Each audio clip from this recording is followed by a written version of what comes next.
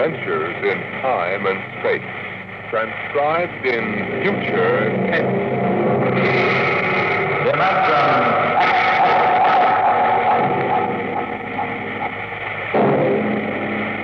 The National Broadcasting Company, in cooperation with Street and Smith, publishers of astounding science fiction, brings you Dimension X.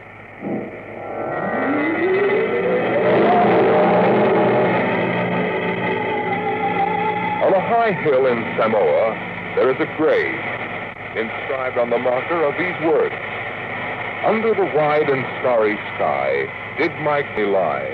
Gladly did I live and gladly die, and I lay me down with a will. This be the verse you graved for me. Here he lies where he longed to be. Home is the sailor home from the sea, and the hunter home from the hill." These lines appear another place, scrawled on a shipping tag from a compressed air container and pinned to the ground with a knife.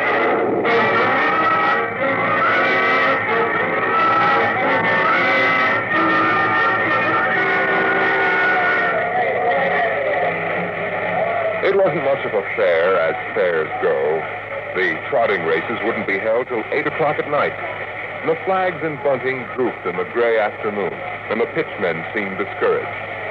A large black cabriolet limousine stood at the side of the road, 32 cylinders purring quietly.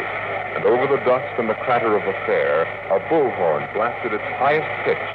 "Hurry, hurry, hurry, this way to the moon rocket. The moon rocket.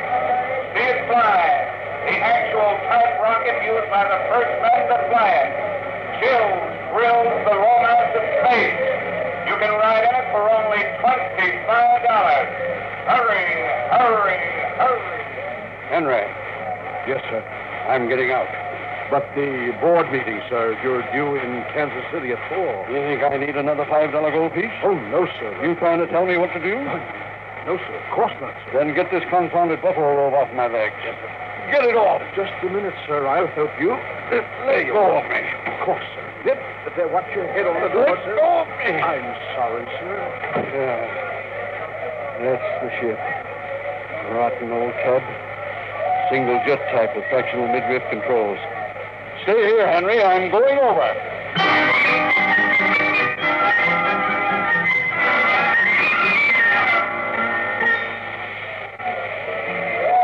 The moon rocket. 50 cents to come aboard. Flight leaving in 30 minutes. Hurry, hurry, hurry. Hey, Charlie, you got that feed tube patched? I welded it. Good for maybe an hour. Oh, what a crowd.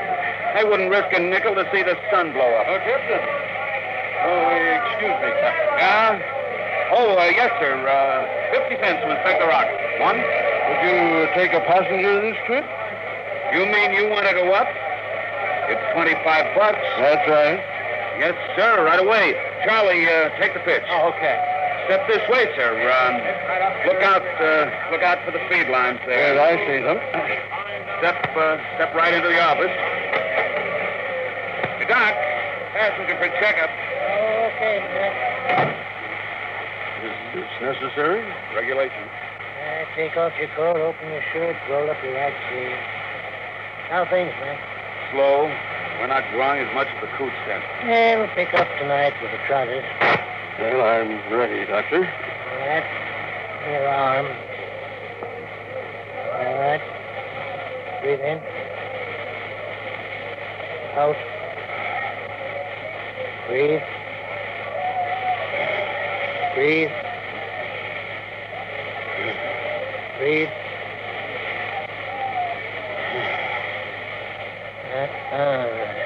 Sorry, Mac. No go, Doc? Cardiac condition. I couldn't certify him. Sorry. You mean you won't take me up? He's the doctor. I couldn't even guarantee you'd live through the takeoff. It's not only your bad heart, but with heavy acceleration, your whole circulatory system would be in danger. And at your age, bones are brittle, highly calcified. You could snap one on the takeoff. Now, Well, I rather expected it. I'm sorry. Between you and me, we could have used the 25. Excuse me, Captain. Yeah? Could you and your engineer have dinner with me after your flight? Dinner? At my home. My car is over there. That's your car? Yes. You're serious, Mac? You want Charlie and me for dinner? Yes. Okay. I don't see why not. Thanks.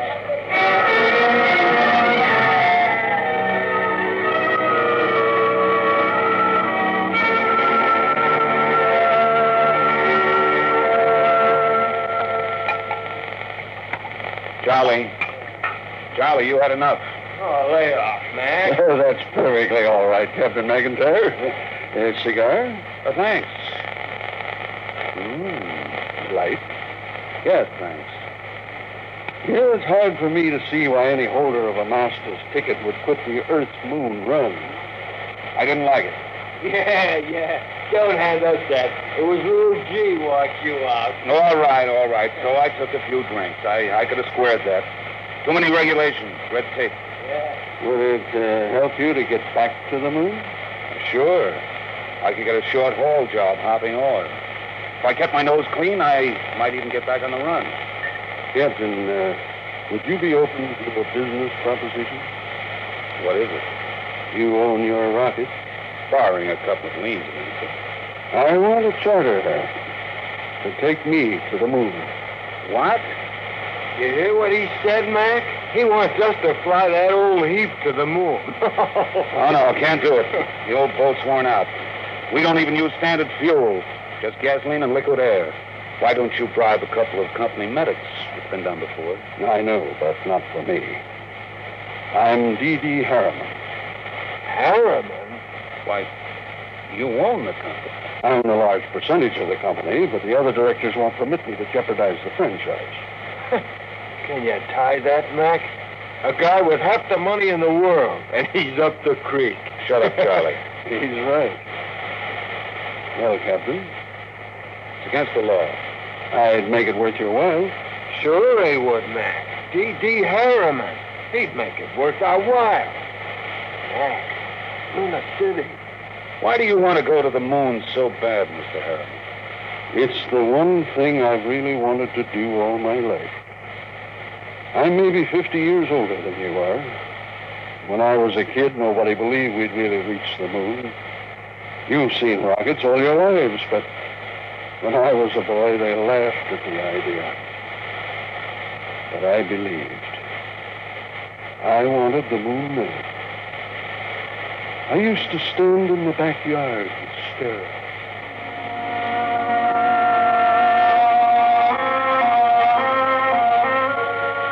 How far away is it, Mom? The moon? Far enough. Why don't people fly to the moon? Oh, they can't. Why not? They just can't. Not now, anyway. Someday I will. What? Fly to the moon. Sure. Come on now, Dell. Inside. It's way past your bedtime.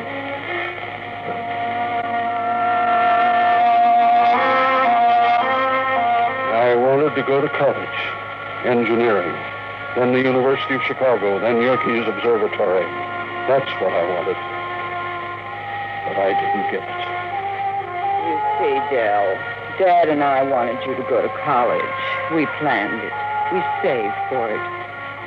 But with your dad gone and the girls growing up, I just can't manage it. The insurance won't cover us, and it's getting harder to make ends meet. You've been a good boy, Dell, and worked hard to make out. You'll understand.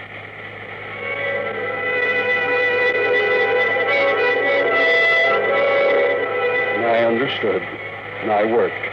Stock boy at the old Ford plant in Detroit, accountant, credit manager for a mail order house, and then New York, Wall Street, and then transportation, the monorail line between New York and Chicago, the Atlantic pressure tunnel, and then Harriman rockets.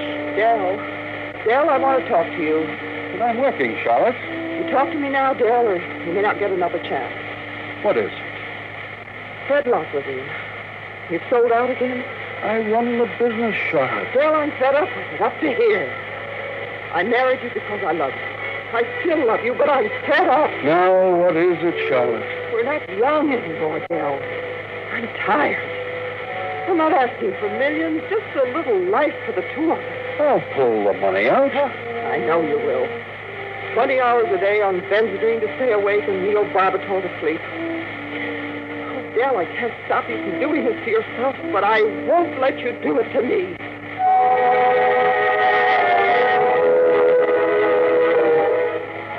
I didn't know about the divorce for a month. I lost the papers under a stack of blueprints and stock prospectus. Here's the news flash, Dell. Strato rocket reaches Paris. We've got the franchise lined up. The House Committee is solid. The Federal Rocket Commission is okay. The next step is the moon, Fred. Sure. Look, Dell, if we cut the freight rate on the tunnel, we could... I'm serious, Fred. The next step is the moon. Dell, you've been riding that joke for years. It's no joke, Fred. I've signed a $4 million research contract with National Fission Corporation and guaranteed the next 2 years' output of the Brookhaven Atomic Energy Institute. Dell, you couldn't. That's every liquid asset we have. You can't do that on your own initiative. I have, and the board will back me up. Fred, we're going to the moon.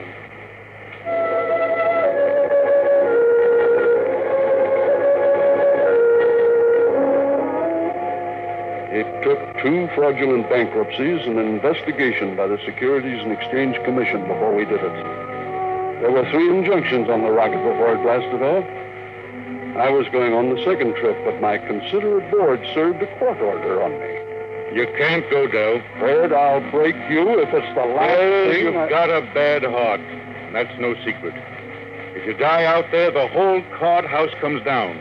We've got an equity in this corporation, and we're going to see it protected. You've sucked us in on this wild scheme, and now that it paid off, you're going to sit right down here on Earth and see that the dividends come out on time. You're not going to the moon, Dell. Forget it.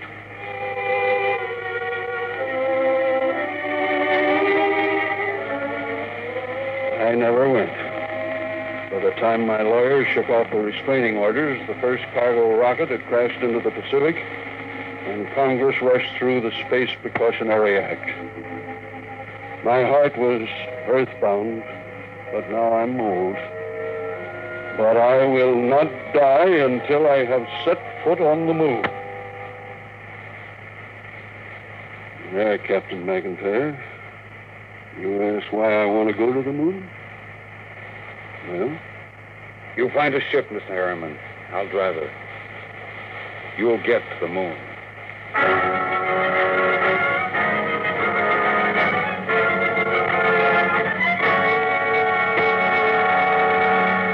What, Mr. Harriman? You heard me. Sell out my holdings. I want every share I own realized in cash as soon as possible. But it'll depress the market, sir. You won't realize the full value of your holdings. Don't you think I know that? I was juggling stock before you were born. I can afford to take the loss. Yes, sir. Oh, Mr. Harriman, there are 2 men outside. Who are they? Captain McIntyre and a Mr. Schwartz. Well, send them in, Henry. What are you waiting for? Yes, of course, immediately, sir. This way, gentlemen. Mr. Harriman. Well, Captain McIntyre, glad to see you. And Mr. Schwartz, come right in. You weren't kidding about that job for us, were you? Certainly not. You're not backing out on me, are you? No, we need the job. Yeah. Our ship is lying in the middle of the Osage River with her jet split open like a herring. You weren't hurt, were you? Sprains and bruises, that's all. We jumped. I caught a catfish with my bare teeth. It's all right. Then we can get down to business. I'll have contracts drawn up for you. You two will have to buy me a ship. I can't do it openly. My dear board of directors will find out and slap a court order on me. But we can't get the credit. Don't worry. I'll supply the cash in advance. Pick some ship that can be fitted for the jump. A strato yacht. Move to a piece of desert. I'll find a strip and buy it. You mean fit her out there? Yes, we'll install extra fuel tanks, change the injectors and timers for space flight. Spend all the money you want. I'll see that you get it.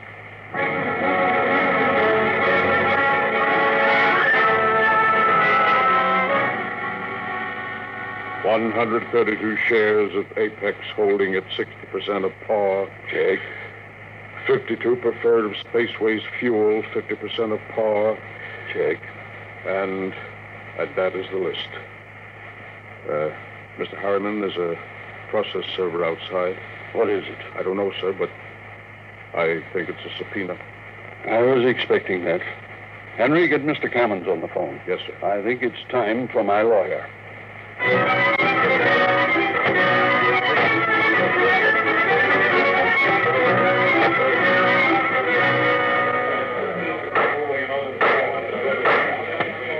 May it, Your Honor.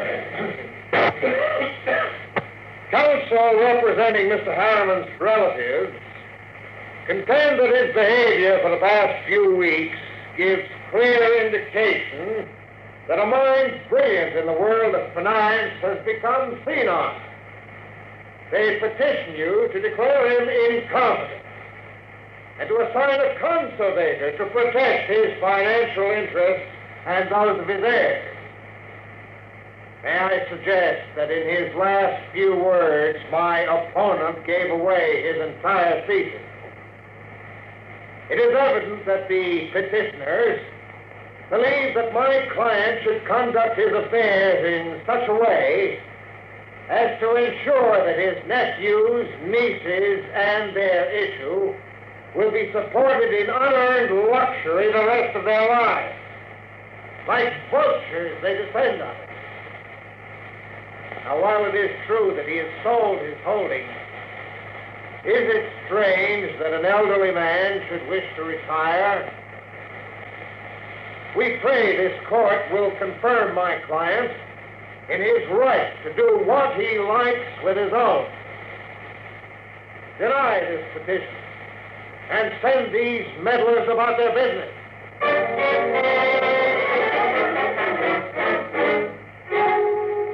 Well, Cammons, He reserved judgment till tomorrow.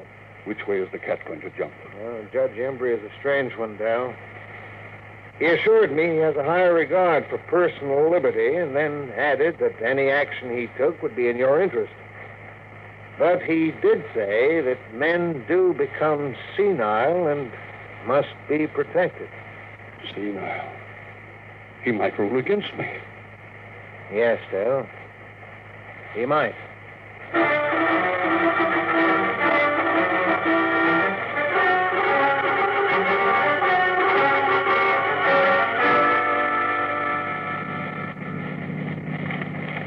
Here it is.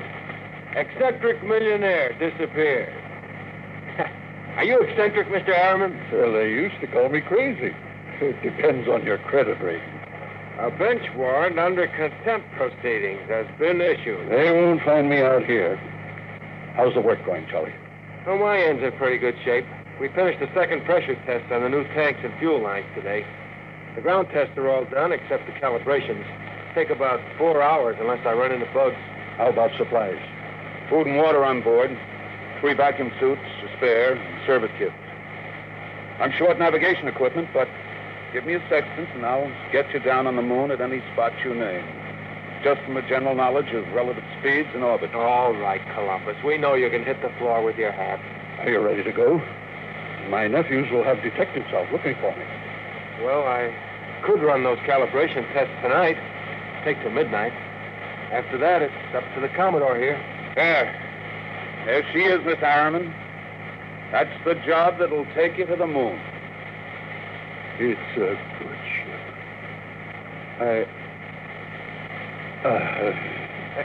Mac, stop the car. Charlie's out. Look at him. Where's his medicine? In his vest pocket. Break the flask. All right. Hold it under his nose. Looks lousy. Yeah. He's breathing easy. We'll come around soon.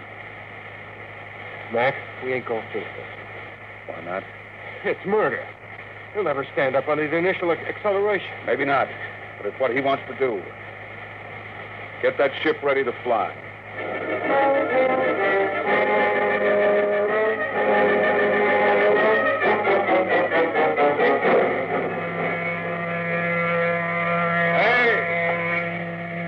Hey, Hey, you! You! Me? Yeah. How many other people are there out here on this desert? What can I do for you? You're James McIntyre? Hey, Mac. Yeah? What's the matter, Charlie? Oh. You McIntyre? Yeah. I'm the deputy federal marshal in this district. I got a warrant for your arrest.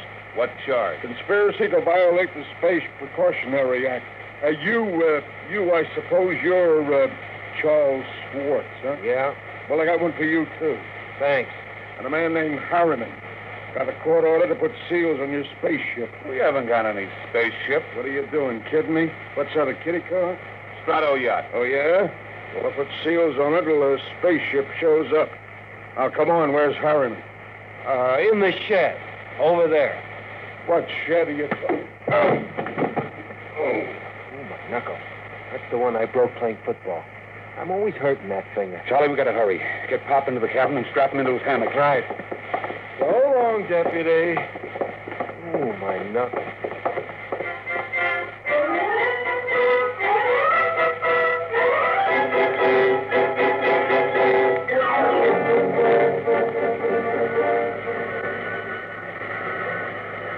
She's warm, Charlie.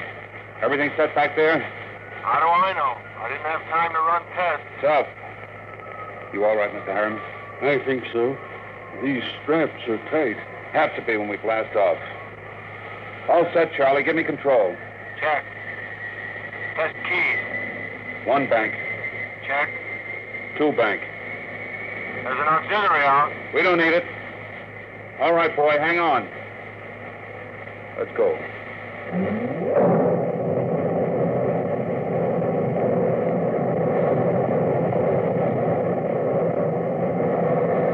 How are you, Pop?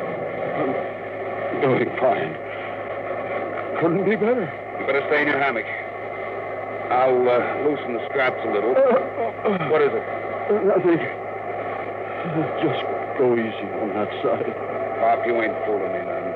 You got a couple of busted ribs. Well, there isn't much I can do until we ground.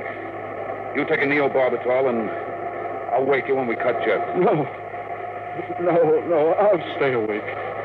Okay. Just shoot safe, man.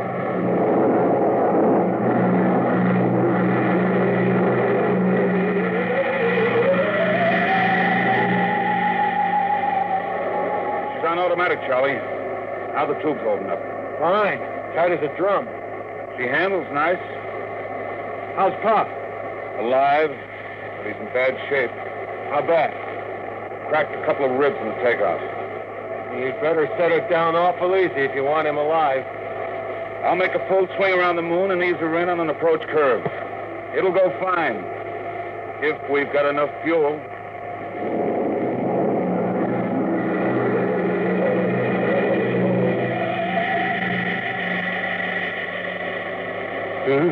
What?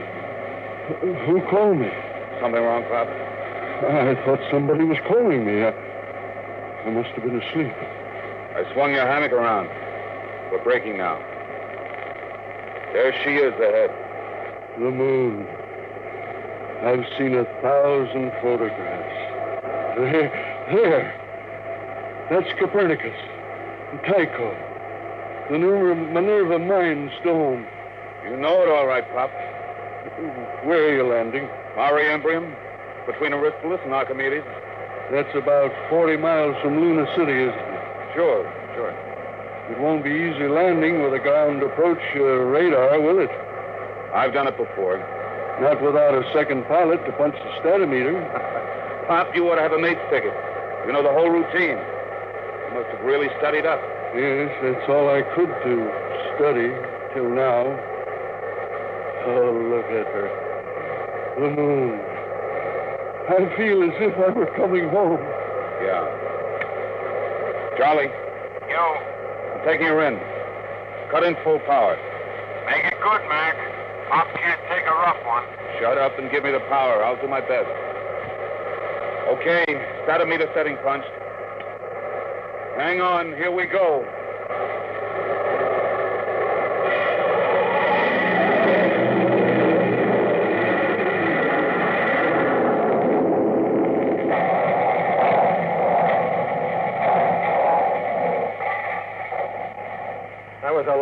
landing, Mac? Start a meter drift. How's our passenger? Quiet. I'll look. I wouldn't make any bets. That landing stuff. Will you shut up? I did my best. Hey, Pop. He's alive. Blood on his mouth. Trying to say something. All right, take it easy, Pop. We're down. Where? Take it easy. Vacuum suits. Where are they? Now, steady, Pop. Steady. You can't go out there yet. We've got to give you some first aid. Get me that suit. What do you think, Mac? Might as well get his suit out of the locker. Use the big one. He'll be more comfortable. Okay, Pop. Easy now. Hurry. Hurry. Seal those zippers, Charlie. All right, now, take it easy. All right, the helmet. Your diaphragm set? Check. Air valve? Set. Lift it on. Don't hit him. There. All right. Come on, Charlie. Let's get into our suits, and we'll carry him out the lock.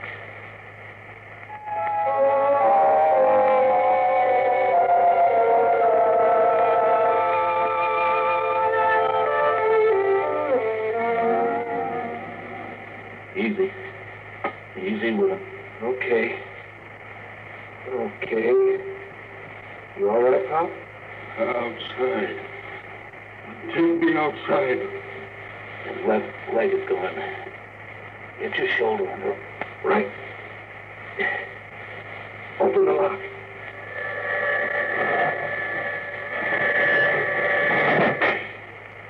All right, Pop. Come on. We're going out on the moon.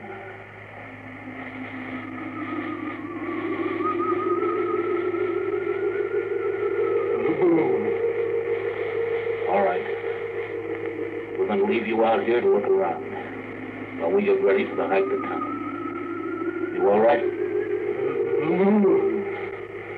We have to break out air bottles and rig a stretcher. It's 40 miles into the dome. Charlie, prop something behind his head. Okay. Comfortable, Pop? We'll be back soon.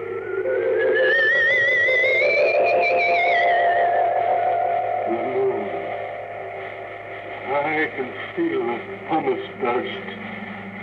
There's the earth overhead. The earth in the sky. Green, blue.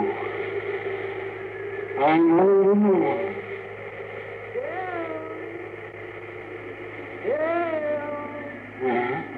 Sean?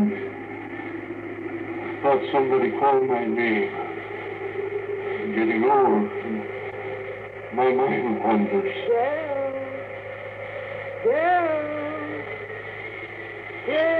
Charlie. That's you, isn't it? I made it, Charlie. I'm on the moon. You didn't understand. You were afraid I wouldn't take care of myself. But I made it. I'm on the moon.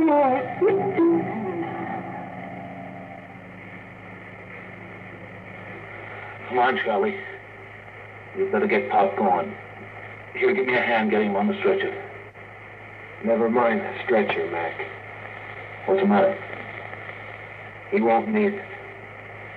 He's dead. Oh. We'd better get out the pumice skis and the air bottles. It's a long walk to town. Yeah. What about him? Looks as if he's resting, doesn't he? Propped up, looking out on the pumice. Well, he got to the moon. Come on. Let's start walking.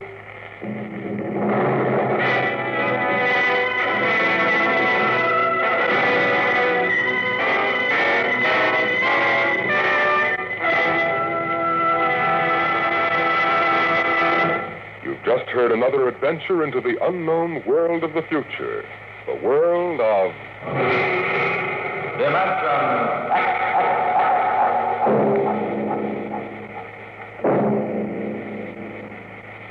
Imagine a planet somewhere in the universe, where night comes only once in 1,000 years, the friendly darkness night brings to our own world, on this far-off planet, is a thing of terror, a breeder of panic and evil.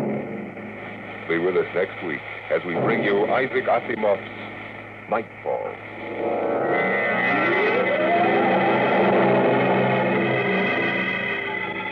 Dimension X is presented transcribed each week by the National Broadcasting Company in cooperation with Street & Smith, publishers of the magazine Astounding Science Fiction.